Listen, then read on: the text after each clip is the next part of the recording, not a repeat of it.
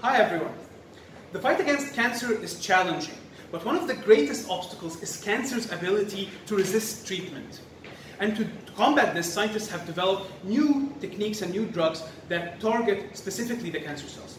And yet, the cancer resists. It's frustrating.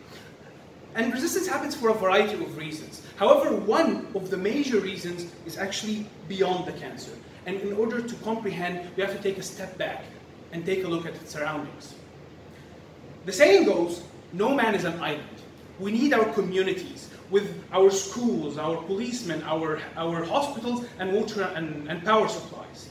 And similarly, no cell is an island. They need their communities called tissues, with blood vessels nourishing them, immune cells protecting them, and even structural proteins holding everything in organized manner.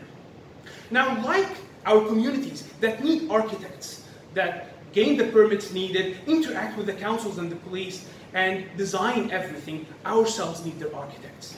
The fibroblasts. Now, the fibroblasts do a lot of work within our tissue. They promote the formation of new blood vessels to nourish our cells. They produce growth factors to enable the cells to survive. They also work to create structural proteins, keeping everything organized, and even interact with the immune cells whenever needed, so that we are safe. Now, interestingly, cancer cells are no different. They need supportive communities to thrive. However, they do not have an architect. So the villains they hijack the cells that we once thought to be bystanders, our own fibroblasts, and they make them do their evil bidding. They produce excessive structural proteins, making the tissues very stiff, shielding them from the treatment. They produce new blood vessels, giving them nourishment. They inhibit the immune cells so that they cannot be targeted. And all this happens in extremely toxic environments, so that the fibroblasts actually behave as if they are in a wound that never heals. This results into chaotic slums of architecture, in contrast to the lovely posh neighborhoods that the fibroblasts are capable of doing. That stiff tissues actually compress the blood vessels, preventing treatment from reaching the cancer. The new blood vessels formed are so immature that they don't even reach the core of the cancer, and so the cells sitting there are immune. And we reach at a milestone here, that we know now that we no longer need to just target the cancer cells, but we should also tackle the protective and supportive environment they live in.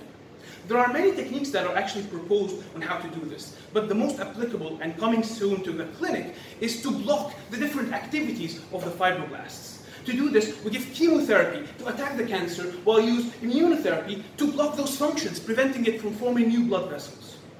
However, each cancer manipulates the fibroblasts in a different manner. So we need different combinations fine-tuned to each cancer. And this is where the challenge lies. Now, behind every great structure is a great architect.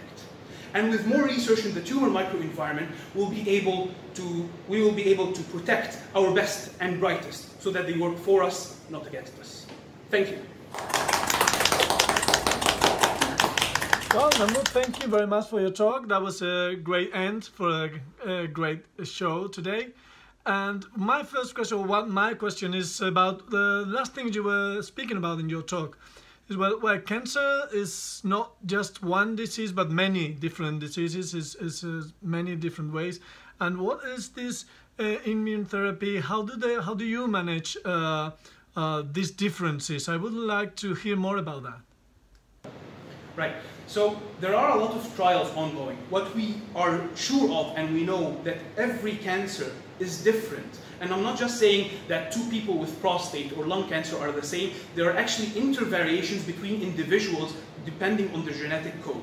So at the moment, science is moving, and the medical treatment is moving towards more personalized precision medicine, so that we can look into each person's cancer and we can actually do an analysis of it and see where the mutations are. So, for example, if we're going to use immunotherapy that targets the formation of new blood vessels, we actually have to do a test to make sure that this therapy is going to be useful. Now, the tests are ongoing, on clinical trials that are done, and this is how they get FDA approved and get into the protocols for treatment. So we know that this specific treatment is effective in that type of cancer if that mutation exists or that subcondition. So it's a lot of if statements, and if they work, we can use that treatment. Okay. Thank you very much. Well done. Okay, I have a question, Mahmoud, and fantastic, and I love the outfit, and I love you just stood there and you just bold. It's great. The charisma was perfect. So everybody is aware of cancer, but I'm curious, when you talk to your family, say your mother, your father, your grandparents, or maybe even your little brother or sister, how do you describe your research to them? All right, so my research actually, during my master's degree, I was researching a process known as replication stress. So in order to answer your question, I'm going to go through the simple terms of how I actually do this. And what I work is I look during the replication process of the DNA in cancer. If there is an obstacle or damage to the DNA, this is going to slow down the replication process, which gives us a perfect chance to target the DNA and create more damage so the cell dies. So this is what I was actually researching, in how to utilize a weakness within the cancer in order to use it for our own benefit. Thank you. Great. Hi Mahmoud, thank you so much for your presentation. Really fascinating topic. Could you tell me a little bit about the timescales? You know, how many years in the future do you see these types of treatments being rolled out to patients? Definitely. So at the moment when we are speaking of combination treatments to target the microenvironment, so last year actually one of the treatments was approved for a type of cancer called mesothelioma that happens in the pleura, or the lining that covers the lung. There are actually more to come, because there are about over 10 different trials ongoing in different phases. So we should be expecting to see results within the next 2 to maybe 4 years. And the good thing about most of these trials is that they use combination of existing drugs. So we're not waiting for something novel that hasn't come out yet. There are actually different approaches and new novel drugs that are being suggested, but they are still in the lab phase. But luckily, we are not dependent on them. We are working with the clinical trials on the drugs that are still currently available in the market. Thank you so much. That's very promising to hear. Thank you. Thank you.